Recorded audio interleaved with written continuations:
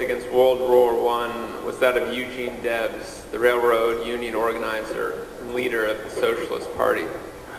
On June 18, 1918, he addressed a mass rally of workers in Ohio, knowing that his words could lead, as they did, to his arrest and imprisonment. His sentence of 10 years was upheld by unanimous Supreme Court decision. Here is the speech that led to his arrest. Sam Johnson declared that patriotism is the last refuge of the scoundrel. He must have had the Wall Street gentry in mind, or at least their prototypes. For in every age it has been the tyrant, the oppressor, and the exploiter who has wrapped himself in the cloak of patriotism, or religion, or both, to deceive and overawe the people. Every solitary one of these aristocratic conspirators and would-be murderers claims to be an arch-patriot. Every one of them insists that the war is being waged to make the world safe for democracy. What humbug! What rot! What false pretense!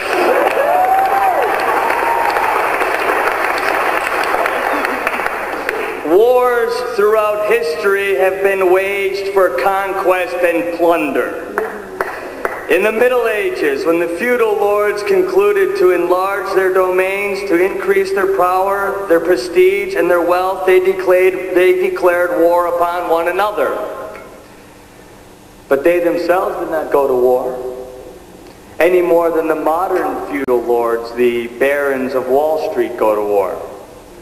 The feudal barons of the Middle Ages, the economic predecessors of the capitalists of our day, declared all wars, and their miserable serfs fought all the battles. The poor, ignorant serfs had been taught to revere their masters, to believe that when their masters declared war upon one another, it was their patriotic duty to fall upon one another and to cut one another's throats for the profit and glory of the lords and barons who held them in contempt. And what is war in a nutshell? The master class has always declared the wars. The subject class has always fought the battles. The master class has had all to gain and nothing to lose, while the subject class has had nothing to gain and all to lose, especially their lives. They have always taught and trained you to believe it to be your patriotic duty to go to war and to have yourselves slaughtered at their command. But in all the history of the world, you, the people, have never had a voice in declaring war. And strange as it certainly appears, no war by any nation in any age has ever been declared by the people. The working class who fight all the battles, the working class who make the supreme sacrifices, the working class who freely shed their blood and furnish their corpses, have never yet had a voice in either declaring war or making peace. It is the ruling class that invariably does both. They alone declare war and they alone make peace. Yours not to reason why, yours but to do and die. That is their motto. And we object on the part of the awakening workers of this nation. If war is right, let it be declared by the people.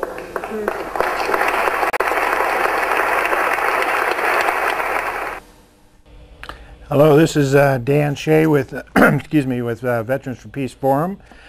We come to you every fourth Saturday of the week at Metro East Community Media here out in Gresham. I'd like to thank my producers, Kelly Labonte and Jim Lockhart, who've made this program available to us. I have two guests today. We were planning on just having one, but we had a guest come to town, an old friend, Benji Lewis, with IVAW Oregon and with Courage to Resist, who also had gone about a year ago now down to Venezuela and didn't return. It's nice he's back now all of a sudden. And Laura Taylor with AKS LT. LT is with the Civilian Soldier Alliance, U.S. Social Forum, and she grew up here in Portland, so she's another native born like myself. One thing that I think that video had to say was the idea of, I thought it was very appropriate because we're talking about how civilians get involved in the issues about war and peace. And then we have IVAW, an Iraq veteran who served in that war, and your brother also happened to be an Iraq veteran, is that correct? So we want to talk about how people can get involved in these issues and talk about, first of all, I think I'll start with you, Laura, and tell us a little bit about the Civilian Soldier Alliance and where it started, how it got started, and what you're doing here in Portland. Okay.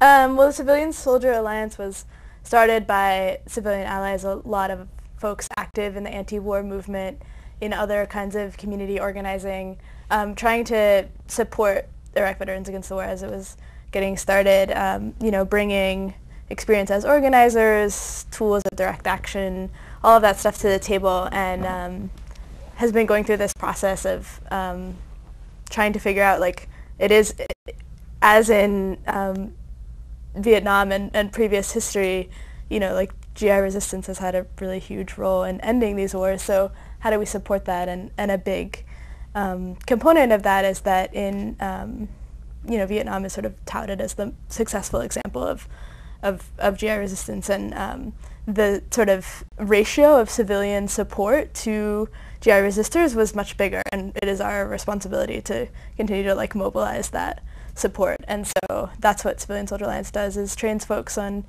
how to work with veterans, what to say, what not to say, what, you know, and why is GI resistance like a strategic component of ending the war, and, you know, why should we refocus the leadership of our movement on veterans. So yeah, so we just have been recently doing a lot of trainings around that, and just got together with some leaders and organizers from IVAW and did a big visioning about our next steps. That was in Chicago? Yeah. And that was part of the social forum, or was that outside? It was a lead up to the social forum. Forum. It was kind Okay. of us all getting on the same page to So how go many into the people were there environment. at that? There were about 40. 40 people? About 20 allies and 20 veterans. So, Okay. yeah. And so take us through that process a little bit. I mean, as though we're in that workshop, and how did it go?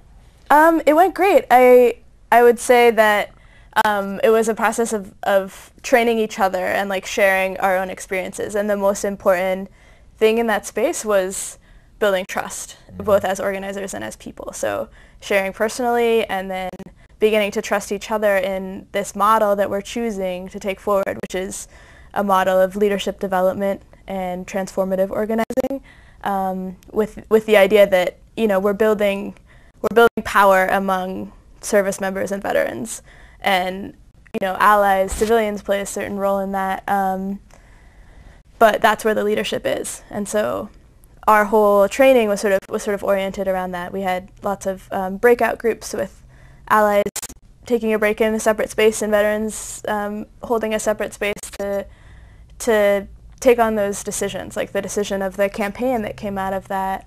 And the campaign is?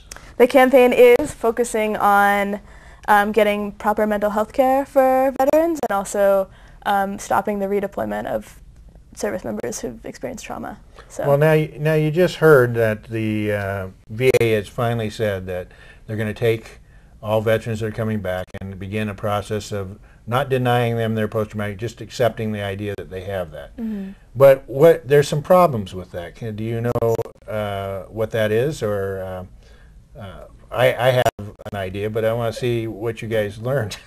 Well, what are your Well, one of the I mean, it's really great because I think we have to say that it's been veterans groups and veterans organizations and people that care about veterans pushing that the VA recognize that these people that are returning are dealing with a lot of mental health issues. I wouldn't call it mental health, really. I mean, I would say post-traumatic stress is more than a mental health issue. It's an issue of betrayal. It's an issue of seeing your friends die, and even your feelings and compassion for other human beings that became your victims in these wars. But what happens in this thing is that's great that they're starting to accept these, because so many veterans are waiting a long time to try and either be recognized for their post-traumatic stress, or they just kept getting put off, and because they already suffer from post-traumatic stress, bureaucracy pisses them off and they walk away from it, you know? And I know Benji did that. Yeah, for sure. And I did it for many years. But what this is it's recognizing, but then they're saying, you know, the diagnosis will be the diagnosis of the VA. The diagnosis does have, there's no appeals process. If there's no appeals process, who's doing the interviewing, you know, and whose concerns is it to say somebody is only bothered by this? How long is that interview process? I went to a VA therapist, less than 15 minutes, made a diagnosis. I've been going to a therapist for 6 months, had a different diagnosis, a higher rating of disability. How did somebody who only met with me for 15 minutes and pissed the hell out of me, you know, could make a diagnosis and make that decision? And if it's the way it is they're talking about doing it here, and then that diagnosis sticks and you have no appeal. Right now they recognize outside therapists and professionals to make a diagnosis and to offer that for your disability hearing. So that's a really important process. So I have problems with that. Now, that's an issue that should be raised both on civilian and veterans issues, and sort of an advocacy of how you're going to attack or address those issues and talk to the VA about those things at the same time. You know, for me as a veteran, I have real problems of trust with the administrative parts of government. The people that work in the hospital, I adore, because a lot of people have just been tremendously helpful, and a lot of people on the outside, civilians that are volunteering their time, have been tremendously helpful. But I question, when money is involved and the government is saying we're going to cut budgets here, how these diagnoses are going to come down the pike. And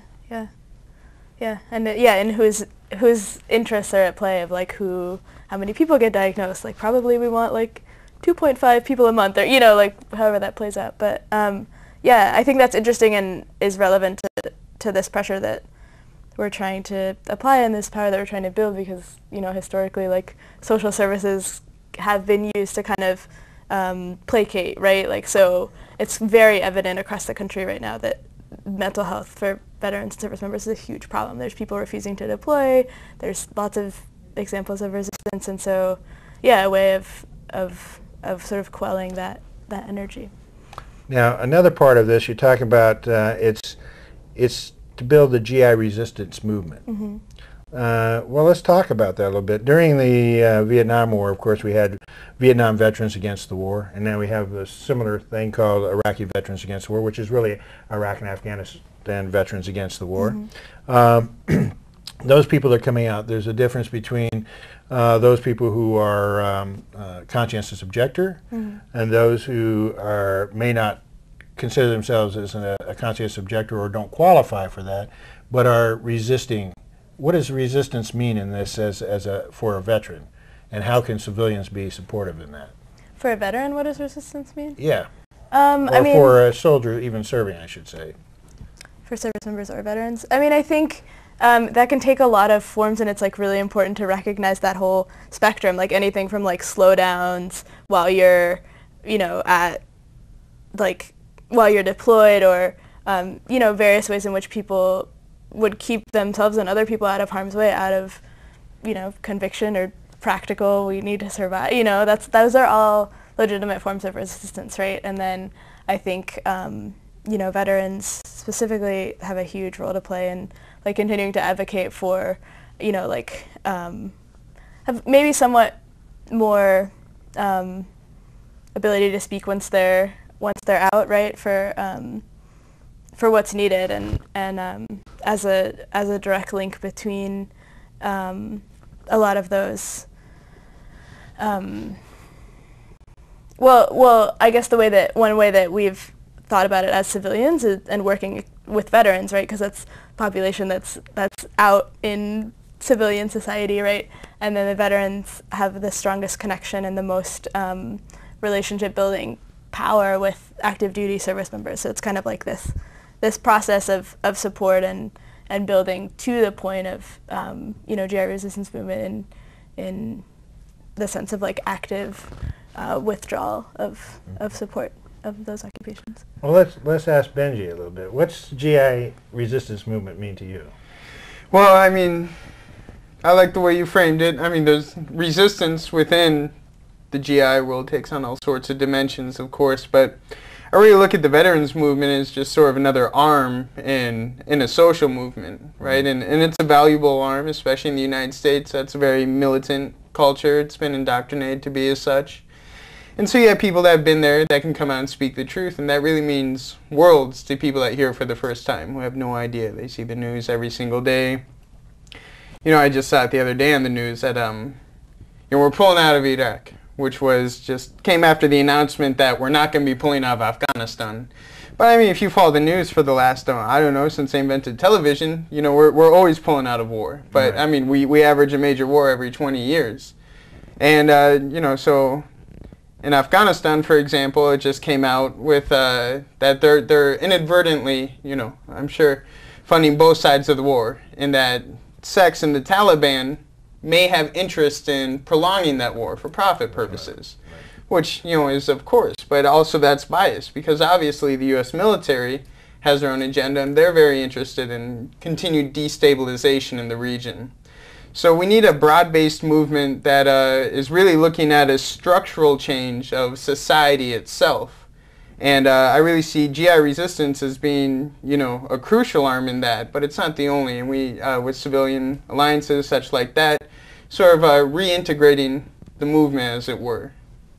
Well, one thing that comes to me is that most people, I've been indoctrinated through the television and through these news programs that say if you're in the streets and you're calling for peace, that you're basically not supporting your troops, that you're not supporting your people there. But so to me, it means that what's great about veterans coming out and speaking and telling the truth is that here's somebody who has served in there. They become credible to the. I found that speaking before the civilian audiences is that they give me a lot of credit just because I had served. Mm-hmm. I mean, every person's voice should be valued, but it's because I was there and served in a combat area. They want to hear what I have to say, right? And if I'm sitting there saying it and you're sitting there saying it, versus a civilian saying it who never served, mm-hmm. It has resonance in it throughout the community. So that opens the door for the community to begin to at least begin to question what they've been told, mm-hmm. And in that process, they want to know how can they help veterans. I mean, I haven't heard anybody, no matter what side, whether they were pro-war or against war or whatever, talk about they didn't want to see veterans get their benefits.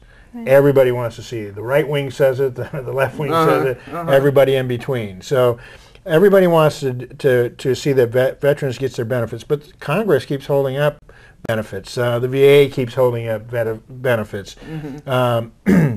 So it seems like it'd be a natural alliance for advocacy for rights and benefits, mm-hmm. That veterans need for their education, for their health care, and many people, they're not just dealing with post-traumatic stress. It's over 350,000 soldiers, and that was 2006 figures with post-traumatic stress. But they also have traumatic brain injuries, they have missing arms and limbs, and not to mention those that have been killed over in Iraq Not just the people that were in combat, but those people through other services being in the military just by accidents. And in the family. Yeah, in the family.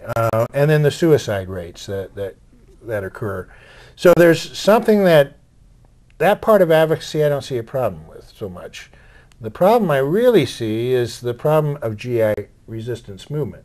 Creating a movement where the general public then realizes that, for me, it meant resistance meant refusing to cooperate in these corporate wars. Refusing to be a part of a system that denigrates one nation over another nation so that it can grab their resources, or just for hegemony and power in those nations. So as a soldier that begins to say, I will no longer cooperate in that process, there's a sort of resistance that happens in them personally over a period of time. But there's a resistance that some people, through religious means, become conscientious objector. But there are those that are become militant in the sense that they say, this is not what I signed up for. I believe in my country. I believe in these ideals of our Constitution. I believe that, we should be the good guys, right? And then they find out we're not the good guys, that we're in a position of so many civilian deaths and atrocities and torture and all of these things that happen. And he said, that's not what I signed up for. And I am not going to participate in that. That means either I refuse to obey orders, I vocally become public, I go AWOL, I do whatever it takes because I'm not going to be a part of this system anymore. Now, the general public then has to deal with the idea, well, what does this mean? These guys are going AWOL.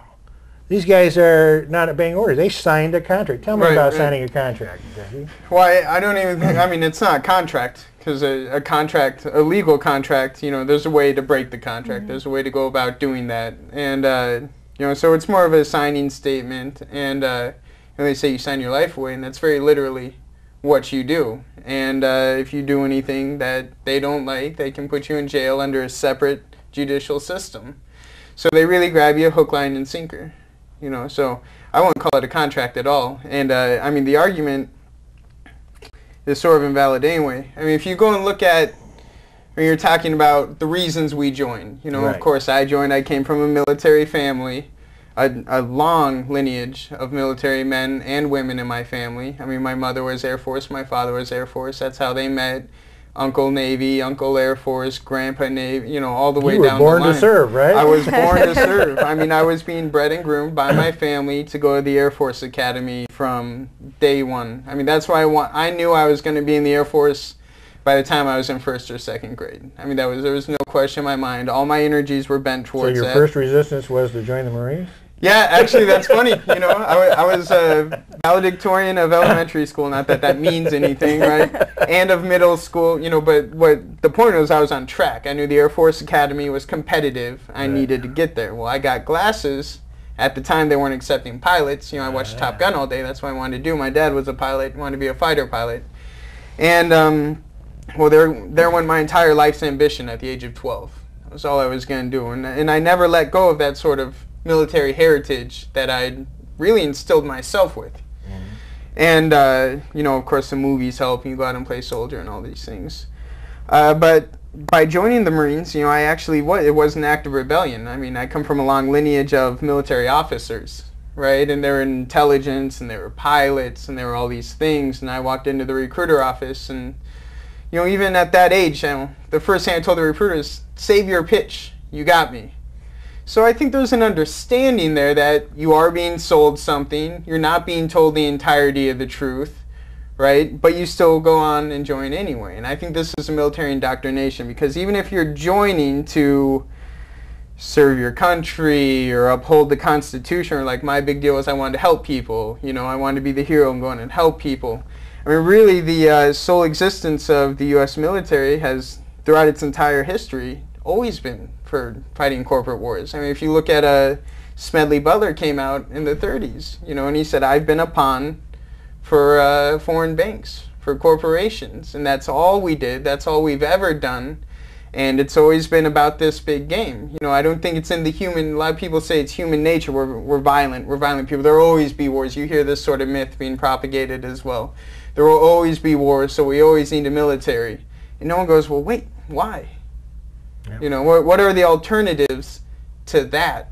Well, you mentioned Smedley Butler. For some people may not know who that is. So, as Marine Corps, you should know who that is, eh? Yeah, well, very famous, you know, this is funny, you get taught in Marine Corps boot camp about Smedley Butler, but only about his career in the Marine Corps. And he, bunch of insurgencies against Latin American country, right? All for United Fruit, which is now Dole or Chiquita, I don't know, Chiquita now. All for, you know, fruit plantations, right? Sugar plantations, right? Going and subduing the indigenous populations that were there, and a lot of them were tucked back, you know, and so it was really the final infiltration of the continent to set up corporate-led dictatorships throughout the region. And, you know, you get your orders in the military, and you think you're doing this or that or the other thing. Well, let's still stay with Smedley. Smedley Butler was a general within the, he was a major and then general. A major general, two-star, yeah. And one of still the most highly decorated Marine Corps officers in the nation. And as he wrote a book called War is a Racket. War is Racket, and he made a famous speech. And that's why, you know, like I think after he got out, I was saying you get your orders and you assume that they're legitimate. And after he got out, I think he did what a lot of, you know, resistors, GI resistors do, and he looked back. And if you follow the dollar trail, or if you just look what happened after you're there, I mean, it's fairly evident that you're fighting war for industry. And, you know, what a lot of people don't know is there was a coup attempt in the United States, and it was a corporate coup attempt. They approached Smedley Butler because they figured he's our man. He's been fighting for us this whole time. We've got him, you know, why is he going to stop now? And they approached him with like 100,000 World War I vets that they had all ready to go overthrow Washington. I mean, and then he comes on, makes a national address. You can look it up on YouTube, on the internet. You can see this. It's our history. We don't get taught it. That's right. So yeah, Smedley Butler, I mean, I think, you know, he outlined it. And it's always been the same. Standard Oil, you know. Right. Right. And I think, too, you know, that that's something, when we talk about trying to reach out to people, is for people to read this sort of history, to learn from this sort of thing.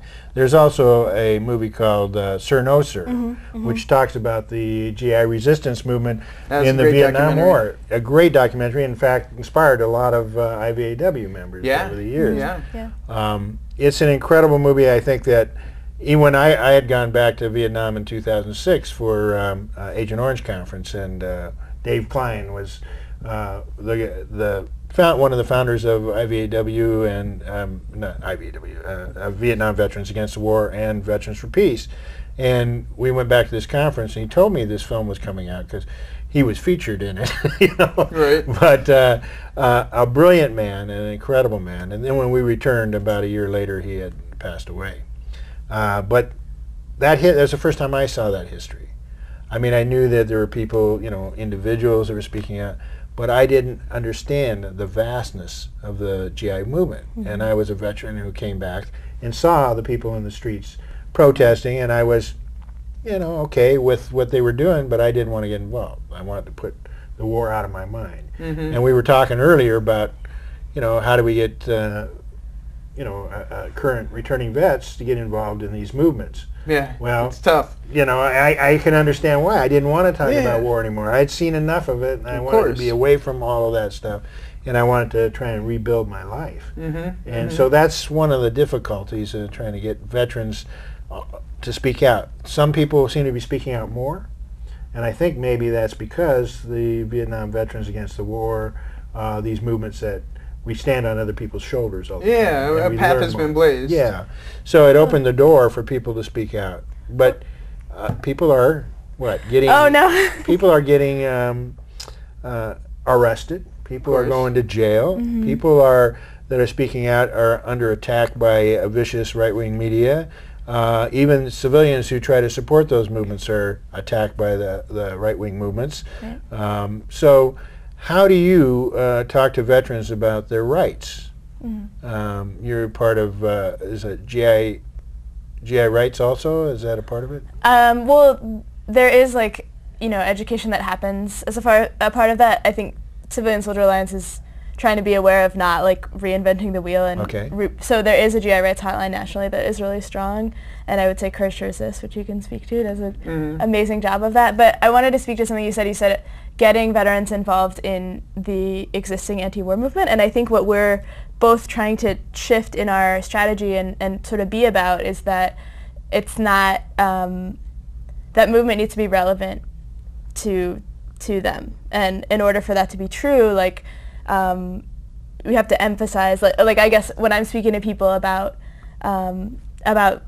what's possible, like how do we do this, it's not, I guess I emphasize like, your experience, like the insides of this machine, and so you know how to take it apart, and like that is extremely important, and if we're going to be strategic, like we need your leadership, So that's kind of, I guess that's my... Well, if you look at VVAW or IVAW, we're talking about the Civilian Soldier Alliance thing. Coming back from Vietnam, right, obviously a lot of vets like yourself, right, you don't want to deal with it right away, but there was, like we said, a big movement going. The veterans movement was just an arm of that with VVAW, but they had a very large cradle. And that cradle has been gained less and less, especially with the Obama years. Wow. And I think that's had a direct effect on the numbers in the veterans movement, right? Because you look at veterans, they're the minority. But we're all United States citizens. That's the common factor. But if people aren't already there, the comfort factor isn't there. A lot of people don't want to blaze the trail first, but they're happy to follow. Well, there was an anti-war movement and a peace movement that was large in the beginning. Yeah, of course. But it's, like you said, I think as this sort of shift, they get the liberal Democrats get their president, their man in the White House, that all of a sudden it's Obama's war, and it's our guy, so we don't want to attack him. We want to give him room and space, right? Give him time. Give him time, and miracles will happen, right? And but the problem is that people are dying every day in these countries, and we're not moving. We're not getting out of Iraq. We have bases there that are going to No. You've got the largest embassy, $1 billion embassy. They're building a bigger one in London. It has a moat. In London, they're building one with a moat.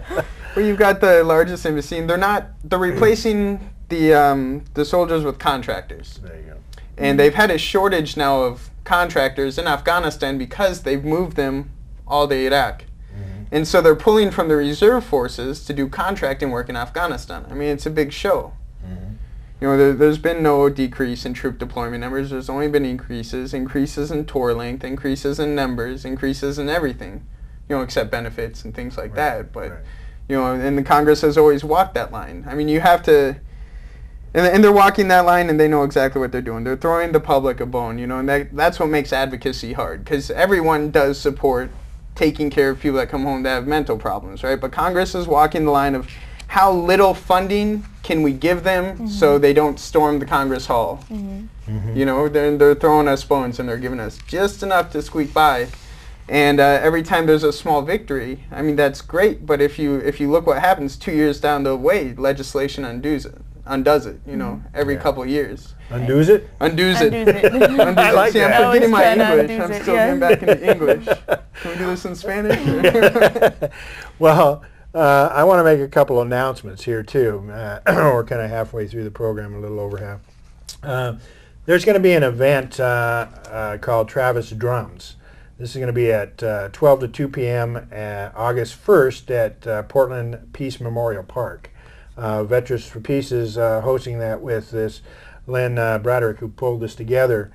Her oldest son, a Marine Corps Corporal, Travis Braddock Null, was killed by an explosion in of a U.S. cluster bomb during, it says, unexploded munitions clearing operation in Karbala, Iraq on July 2nd, 2003.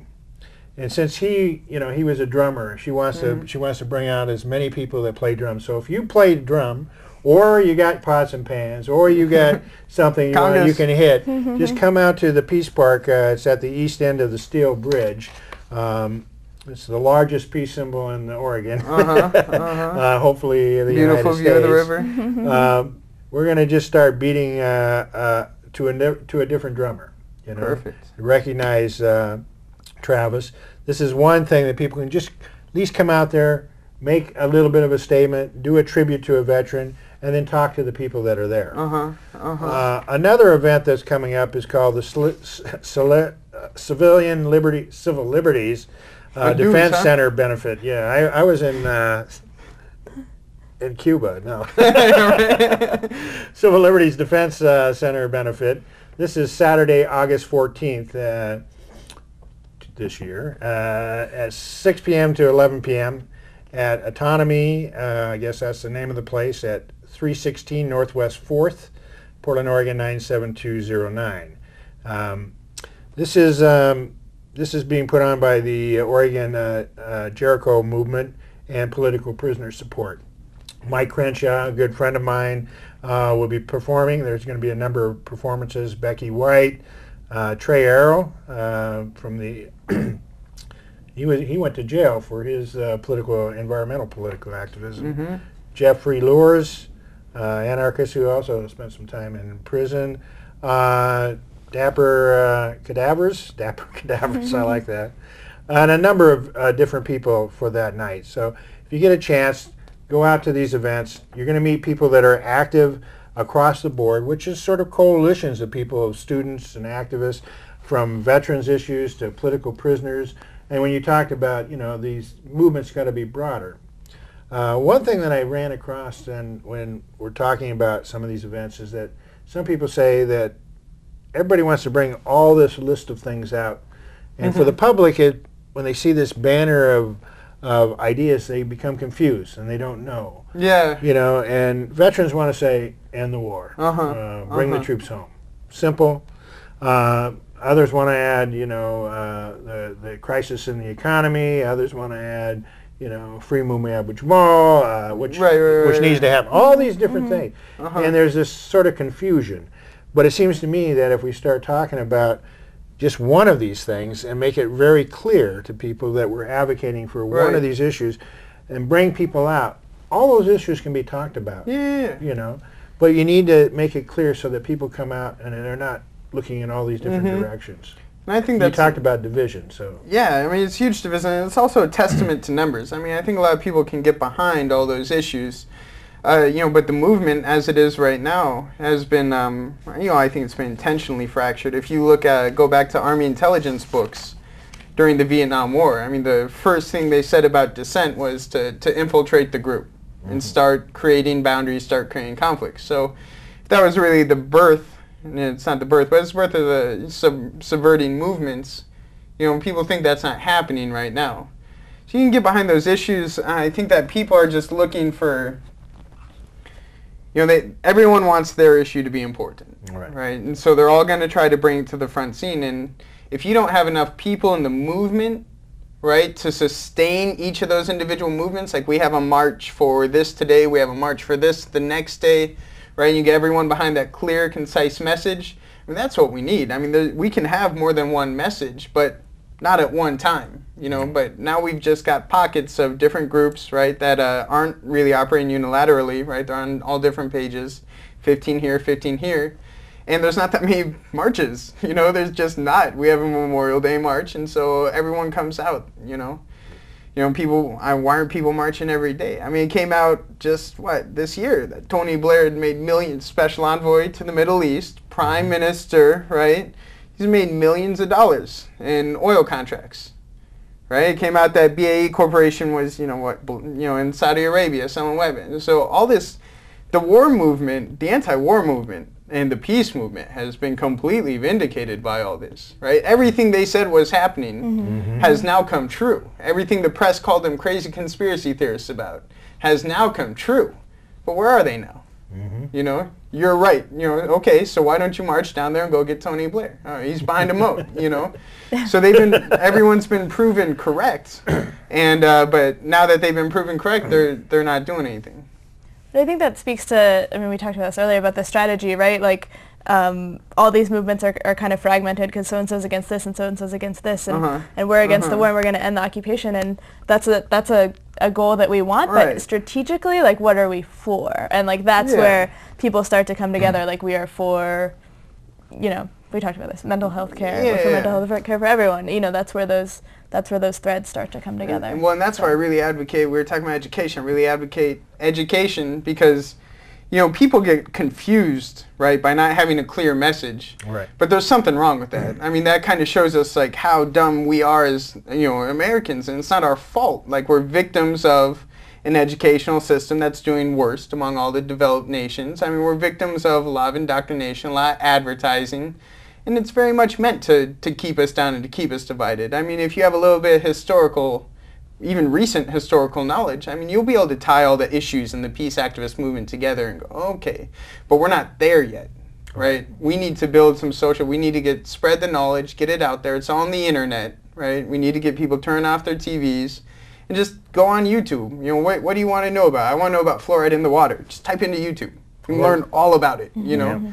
So if you want to learn about anything necessary in the peace movement, it doesn't take that much research. The national libraries are on that. Everything's on. Everything's you know, out there. People edit their own videos about topics, and you can watch. But you can pick and choose, though. You can pick the things that bring you only the information you want. So then you become limited. Right. Yeah. Well, so you need to watch 15 things about the same subject and think for yourself. You know.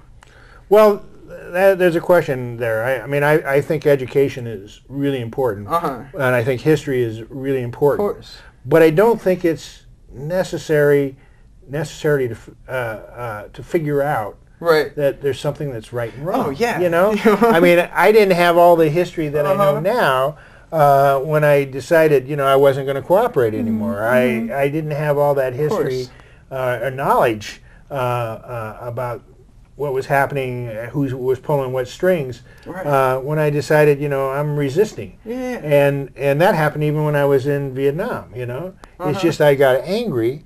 I thought, this is wrong. This is not how you treat human beings. This is not how you treat people. That's just very basic.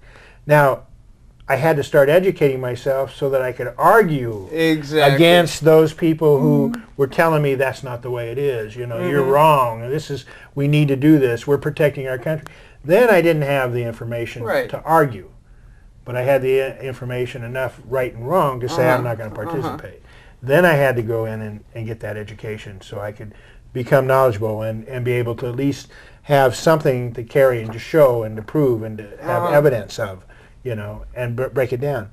But as I learned those things, it became self-evident. I really realized I knew these things instinctively, you know, and it just became more self-evident as I began to read and learn. And it's nothing new. When I started reading literature, I mean, it goes back to Dostoevsky, you know, it goes back to Camus, you know, it goes back to all these great writers in history, the women's movement, you know, and you start reading. I learned a lot through art history. And I would take that through art history and see, you know, here's a movement that started because of this, because these artists were actually served in this war, and they were anarchists, and they were doing something different, and technology was happening at the time, and so you started seeing that all these things were layered in various ways and from different perspectives, you know, and I learned through that direction, and then started going into social political history. I think everyone does, and I think you can do that, you know, in whatever field you're in. And so reaching out to people is such an important part. I also wanted to bring up Courage to Resist. Yeah, great organization. You know, I mean, right now they have a campaign, Courage to Resist.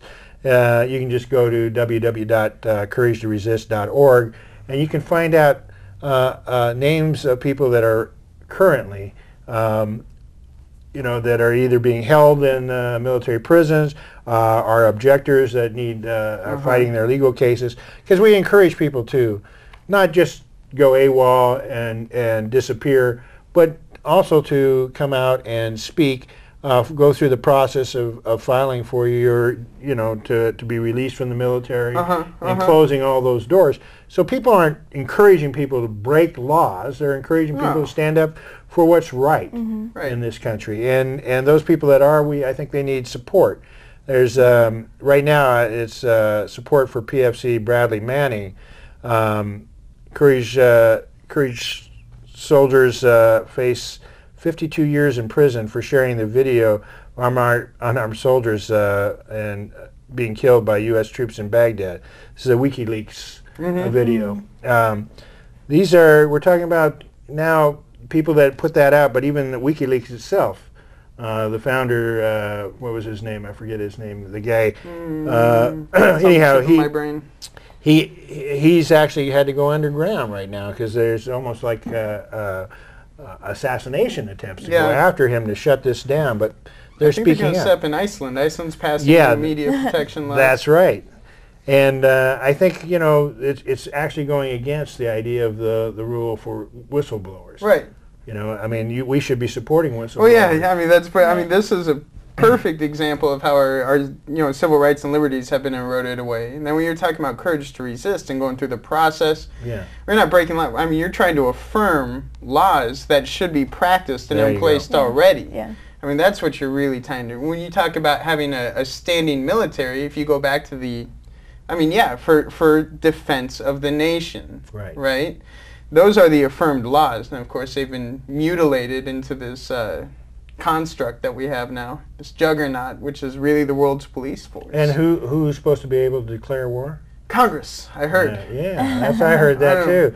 And as that video pointed out, so clearly was that, you know, the average person, doesn't have any voice in this. And what civilian population has ever declared war on another civilian This has just been a long drive. You know, it's from the establishment of privatizing the Federal Reserve in 1913 through the National Security Act in 1947 through Korea, Vietnam, as this all has progresses through Nixon making the dollar hegemony. No one ever talks about dollar hegemony in war.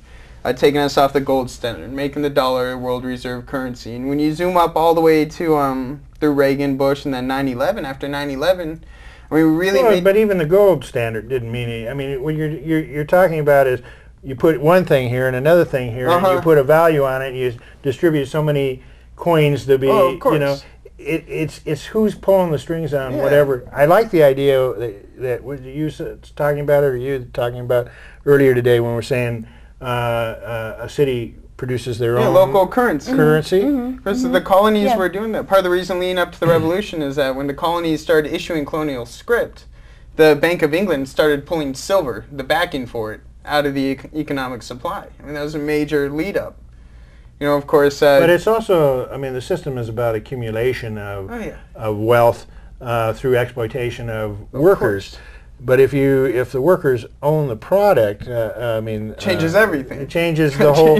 I mean, there are worker-owned collectives. I mean, even certain beer companies in Oregon are that way. There's coffee shops. Coffee Strong. Talk about Coffee Strong a little bit. Well, I mean, I'm not the best representative, but it is a really incredible example coming out of the tradition of coffee houses in Vietnam that were near bases to provide that space for people to have a critical perspective and kind of process their experience, talk about their rights.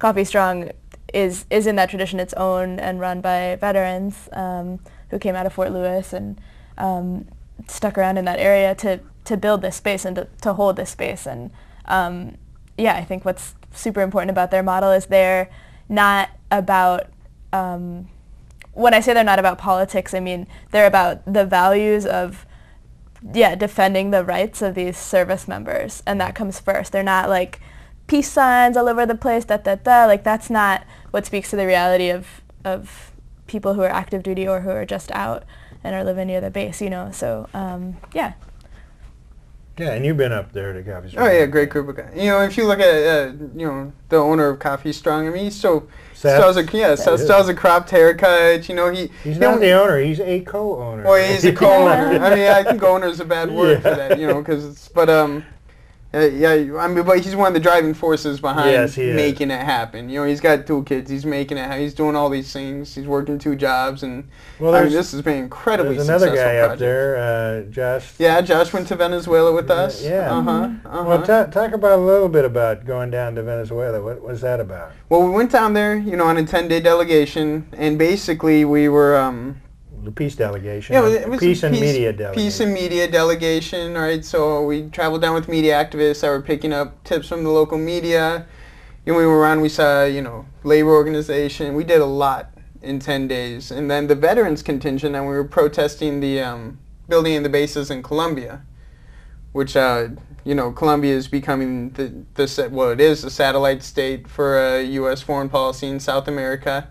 It's because you know, Costa Rica wasn't south enough, so they keep moving farther south. So this was last September you went Yeah, down? we went down September 3rd. We're there for 10 days. I did a lot of interviews, things like that, and then after And you just got back from there now? and I just got back. Because we were waiting for a report a long time back. Yeah, I missed my return ticket, and I just ended up staying. But So what were you doing while you were down there? when I was down there, I was, well, I mean, surviving for one. I mean, it's a tough city. Talk about that. A little bit. Well, it's, you know, Caracas has some of the highest violence, most expensive city. It's a very interesting culture, right? It's an oil state, right? It has lots of U.S. cultural influence, like a lot of places in the world. And, you know, just daily survival there is an all-day challenge. I mean, it takes all your energies, you know, so you don't got a lot of time to organize, to be an activist, but people are still doing it down there. And they're turning the boat around, and they're making, if it's going to take you, oh, I don't know, 3 hours to go to the bank, you know, what else are you going to get done? And that's very much the reality of it. And then you got to go home, you got to worry about not getting robbed when you're coming out of the bank and things like that. They're very, very embedded violence, and you know, it's not their fault either, right? I mean, there's a whole social political history of this. But, you know, over time I met a bunch of people. I was teaching English, like I said, and I started writing for an international newspaper, which you can look up on VenezuelaAnalysis.com. They've got lots of great articles there in English, and then just click on the right, the Correo del Orinoco, and you can usually see a great article, just international perspective, right, from Venezuela, where there is a social movement happening. Well, what is that social movement? Well, it's they're calling it the Bolivarian Revolution. They're calling it 21st century socialism, right? You can give it all. You mean you're a communist? Yeah, no, right? You know, like that's one of the things, you know, people try to compare it to the Cuban Revolution. If you're doing that, you're just lying to yourself and confusing the issue, right? There's almost no similarities except for sovereignty, right? Just having sovereignty over your own commodities, right? Your own resources. And that's, But they wrote their own constitution. oh, too, they right? rewrote the Constitution, right? The Through people various voted on councils. it. I mean, they've got, you know, 5 branches of government down there. Now, One somebody of them said there being were like electoral. 400 articles? Oh yeah, well, I'm not sure how many Two- there's a lot. There's over 100, I know Yeah, that. there's over 100 articles. And, Yeah. And we have how many in ours? Not that many. Not that many. I forget. Significantly less. But, you know, the the thing is each of these little councils, people came in and began writing what they thought was important for human liberty course. and rights to land and rights to Yeah, education and yeah. rights for women and rights for children. And Yeah, you know, all I of think these the best, things. you know, if you're a housewife Yeah. in Venezuela, you are given a stipend for doing a social service. You know, of course, you are doing a social service. You're Right. bringing the next generation into being, and you know, here we don't place a lot of value on home education, right? We got double income families now, sometimes like triple, quadruple income families. Mom and dad are both working. The TV and public education is raising your kids. So what Right. agenda are they going to be getting? Well, I think people should also kind of take a look at, there's a movie coming out. Yeah, South of the it's Border. South of the Border, Oliver Stone's new documentary. I just saw the pre-screening of this last week. Yeah, I haven't seen it yet. Yeah, it is. I mean, for me, I know a lot of this stuff, but it's interviewing all of these presidents that have taken Right. a step against the austerity movement of the Uh-huh. IMF and the World Bank, and how these various Which are presidents. happening here, by the way, now. That's right. So it's good to learn that history. It's good to see these presidents as human beings. They were, because Oliver Stone's, it's kind of like this. He's just talking to him like we're talking to each other here, you know. And he tries to get. He says, Chavez, get on that bike over there, right around. You used to be. Chavez is riding this bike, and it breaks. He falls down, you know. And but I mean, it's all the sense of humor. And he says, "Oh," Chavez goes, "I think I'm going to have to buy this thing now." Yeah, right. You break it, you buy it. But just this idea that these people that weren't being treated like gods. Yeah, They were human beings who had this idea in their head that was supported by their people, were elected into those positions, and they're trying to make a difference under a barrage of attacks from the opposition. And Well, I mean, which is a very heavily funded opposition movement. yeah. Now, part of that peace delegation, like you said, was about Colombia. Yeah. So when you went, and the Honduras coup had just taken place, and we got down. Yeah. So you began to talk. I mean, I seen the interviews of you and Josh and Jerry and stuff. But one of the things you just mentioned to me earlier today was that there may be a real friction, a war almost starting between Venezuela and Colombia. Yeah. What was this about? I mean, this was a recent. Well, Colombia just came out and made, which they've been doing, but they just, new elections come out and made very blatant, untrue accusations of Venezuela, as far as we know. Oh, yeah, supporting FARC. And, supporting the FARC and the ELN, which is, if you look back and trace their funding's coming from companies like BP, like Coca-Cola. They're breaking up the unions. They're murdering, it's a bot. A lot of it's bot already. So accusing Venezuela, it's just scapegoating. It's scapegoating. It's like you set up Saddam Hussein to be this brutal dictator, and then you blame him for the atrocities, right? How did you know he had the weapons? Well, we sold them to him, So, yeah, and so these accusations come out. Venezuela's, responded by checking out, the sites, saying they're military to these supposed sites. I mean, some of these images came off Google Maps. Right. They traced them to Google Maps, which is something, by the way, the U.S. does not do. I mean, the Russian President Medvedev came over with a whole list of drug lords from Afghanistan and gave them to President Obama. He said, these are all drug lords from Afghanistan. They're all living in your country. And Obama filed it in the shredder. Right? So even though that there's not good relationships between Venezuela and Colombia, right? Venezuela said, okay, we're going to investigate this, right? They just had the UN come in. The UN had a lot of misrepresented from even places like Amnesty International in Venezuela, right? It's been infiltrated. And they said, well, let's show you, right? And the UN was, okay, great, Okay. Yeah, we're getting down to about 1 minute. You see how fast this goes? I mean, there's never enough time. I can talk for like 10 hours, too. So. No. I mean, these are important things. And I think, again, it's to let people know. How can people get a hold of you?